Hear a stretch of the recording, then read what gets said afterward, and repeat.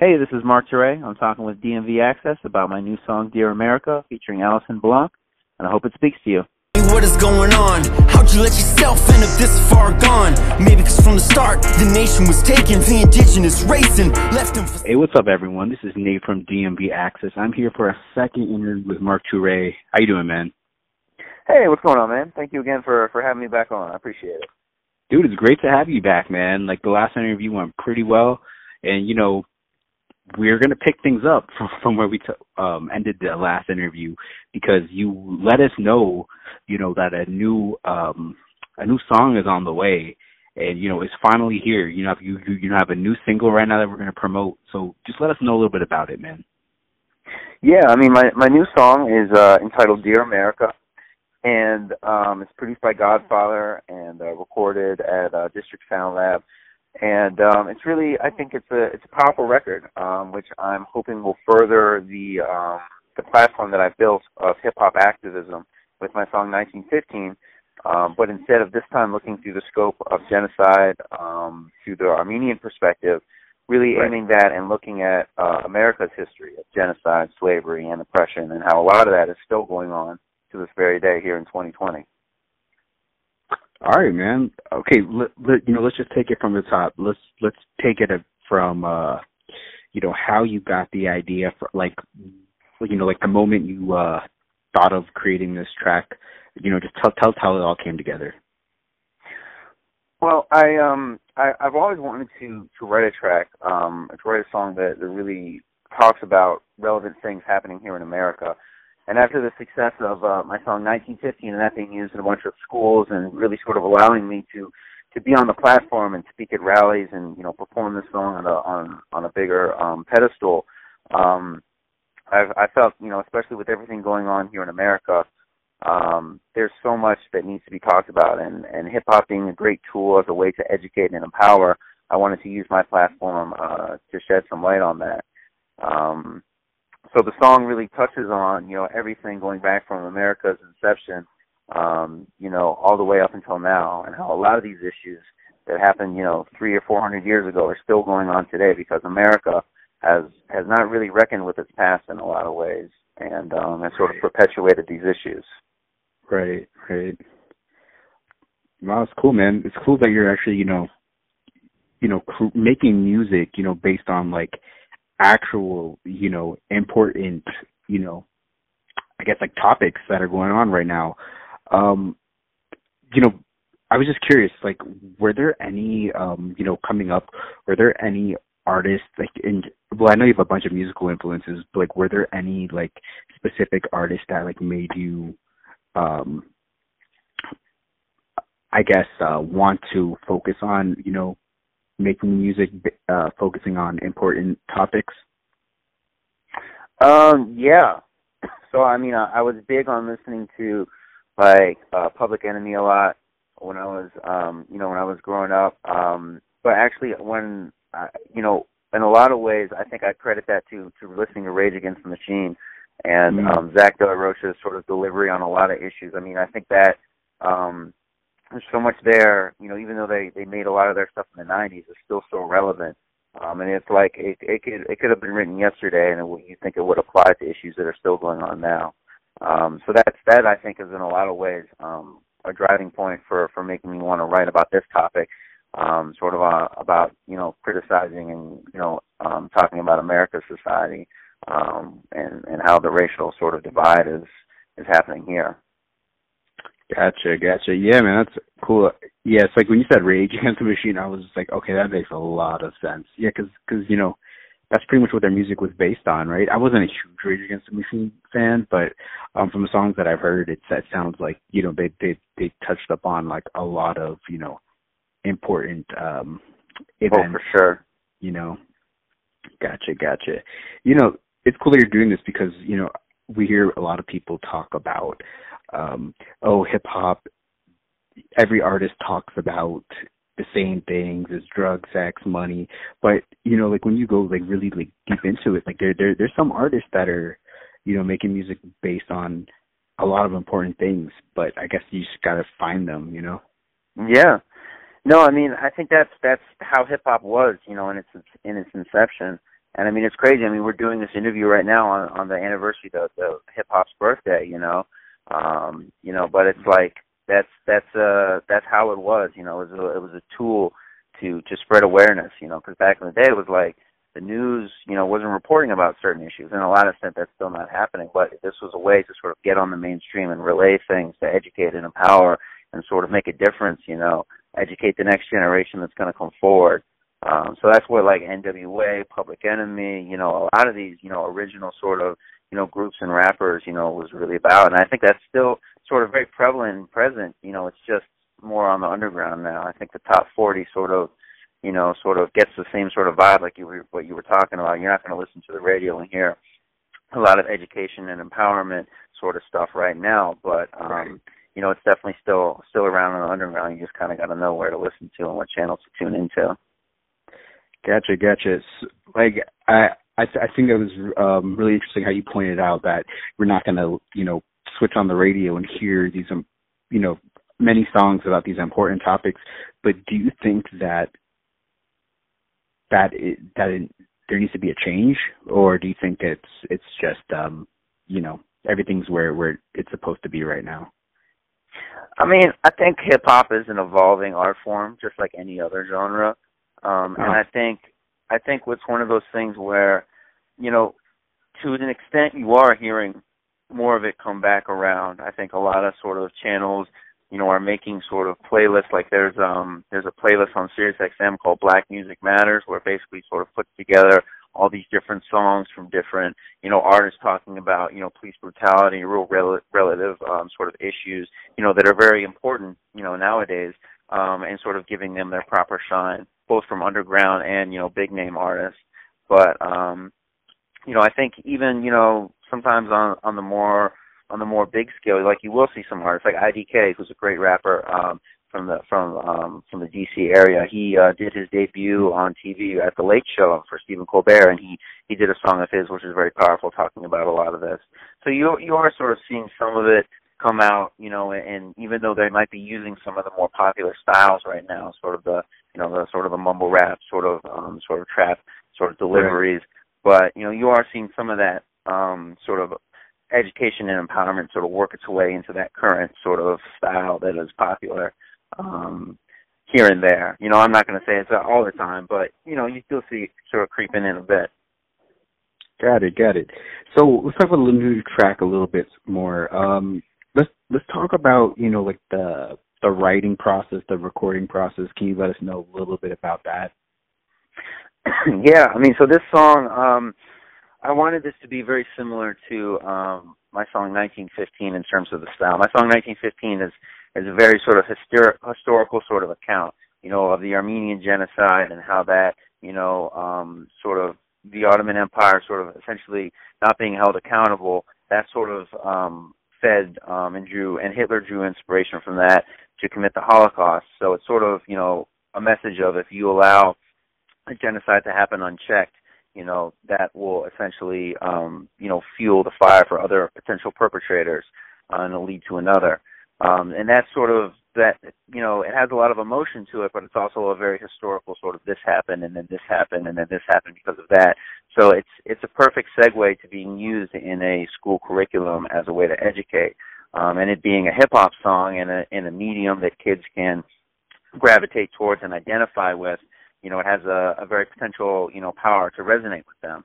So I wanted this song to have the same sort of effect. So the first verse, I spent a lot of time talking about America's history, talking about, it being founded, taken from the indigenous people basically through a genocide and stolen lands, broken treaties, then, the import of slavery, and how the country was really built off of stolen lands and off of slaves and the cruelty along with that.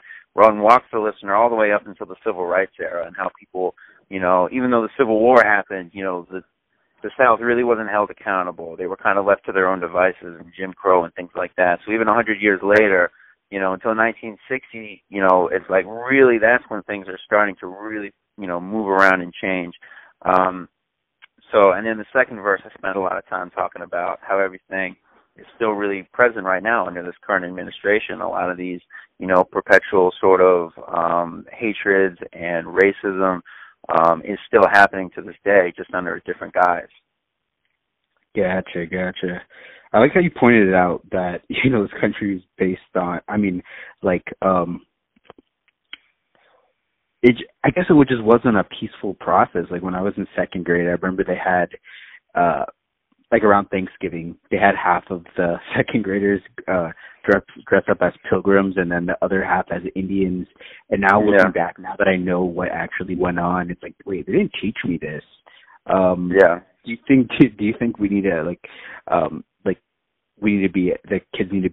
people in general need to be educated a little bit better? Oh, for sure. And I think a lot of that is like what the victors of battles and of wars get to write the history books. And, so white people took this nation, they got you won't find them sort of voluntarily sort of writing about their misdeeds. So I think that's one of the things where that sort of trickles down into pop culture and school curriculums. I mean, you look at the movie Pocahontas, that was released in 1993?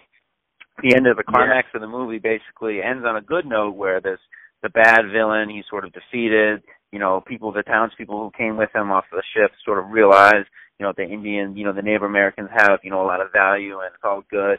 And then he gets sort of sent back off on a ship back to England, and that's the end. But in reality, it's like, no, that's not the end. It's like they came back and forth and took the land, and it was a mass genocide and everything. So it's kind of one of those things where it's a fine line because you want to tell a story, but you also don't want to fabricate it and lead this next generation of kids growing up thinking that it was all hunky-dory when really there was a huge amount of suffering and pain, which is something that I think unfortunately has been normalized in a lot of the history books and the pop culture and the medium.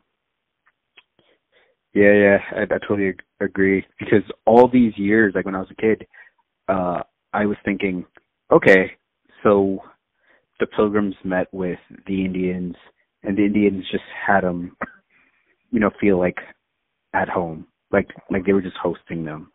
And I was like, oh, that's nice. So I was thinking it was a peaceful process. Now that I'm a lot older, and just like, wow. Yeah. You see how things really are. Gotcha. Yeah. So, what do you want people to take away from the new track? If they could take anything away, what do you want the main message to be? I think the main thing that I really want to take away is that it's not too late to make amends for your past.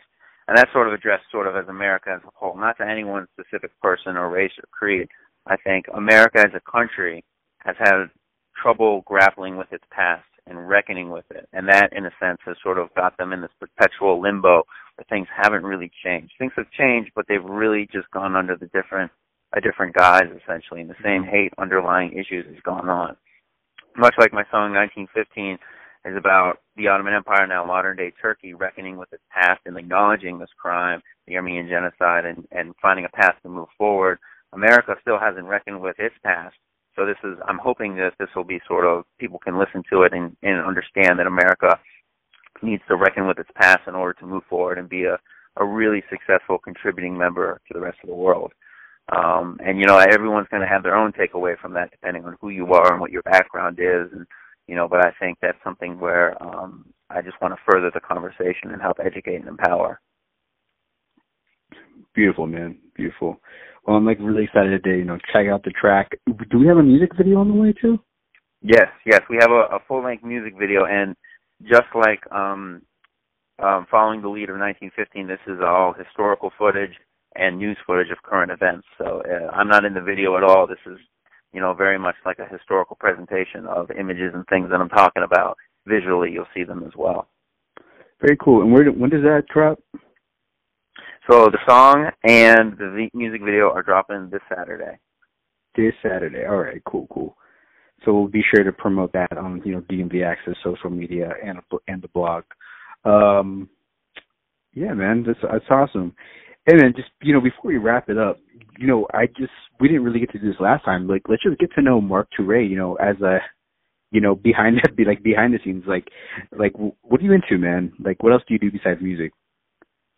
Well, man, I work as a therapist for special needs kids. When I'm not doing the music, I'm sort of paying the bills for for studio time and furthering, new albums and stuff. Awesome. But, thanks, man. I appreciate it. It's one of those things where it's fun and rewarding, and, it feels good to, that you're kind of helping people and making a difference a bit. And then for fun, I don't know, I like mountain biking, big into video games. I've been playing Red Dead Redemption, and about to get on The Last of Us, sort of vibing out very timely with the quarantine and everything. I'm about to play these two sort of dystopian games. But other than that, man, just hiking, staying active, chilling a bit. Good. Do you miss performing? I do, man. I really, really do.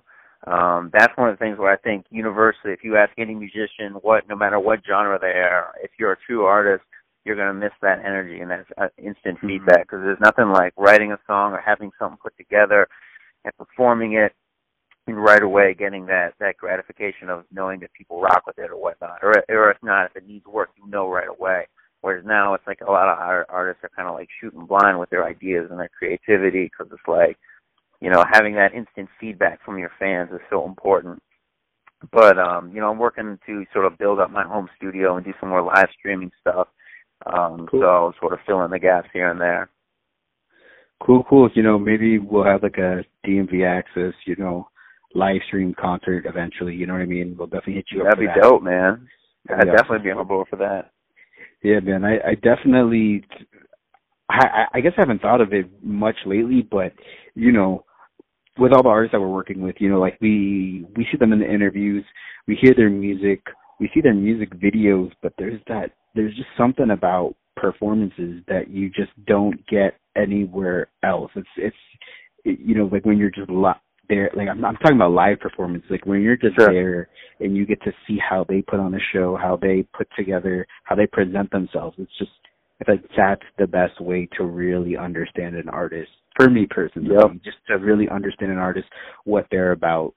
I feel like that's the best way to get to know an artist. I've been to so many shows, and I'll see the openers who I've never heard of, and then just from their 30 to an hour minute set, I could go home a fan. I've become a fan of so many artists just from that, just seeing them live and being like, okay, I've heard this song before, but once I saw it live, it is different. One artist that had that impact on me was MGK, Machine Gun Kelly, from 2012 for the first time, and I was just like, I knew his Wild Boy song. I was like, all right, it's whatever. But when I saw him live, I was like, oh my god, this guy's amazing. Yeah, a big fan of MGK, just the energy, But yeah, man. Besides from the track right now, like what should we be expecting from you, in the future? Well, definitely, I have the song and the music video for Dear America are coming out this Saturday. Other than that, got a few dope records I'm working on with another couple cool artists, which you can expect, sometime in the not too distant future. Right now, I'm sort of, dealing with finding some nice spaces to record and get them all put together. Other than that, probably some more live streaming sort of stuff in the not too distant future as well. But yeah, just, working, putting out some more music for y'all. And then definitely some more, sort of coverage and getting Dear America, hopefully out there as much as we can. Sounds good, man. Sounds good. Anything you just like to say to all the fans, supporters? I appreciate each and every one of you, and it's one of those things where right now everyone is sort of going through their moment, with this current sort of crisis, and I just just stay strong, be nice to everyone else, because you don't know what everyone else is going through right now. So it's like a little bit of nice can go a long way, make someone's day. Awesome, man. I really appreciate you doing this interview with us again. No worries, man. Thank you guys for having me on. Appreciate it.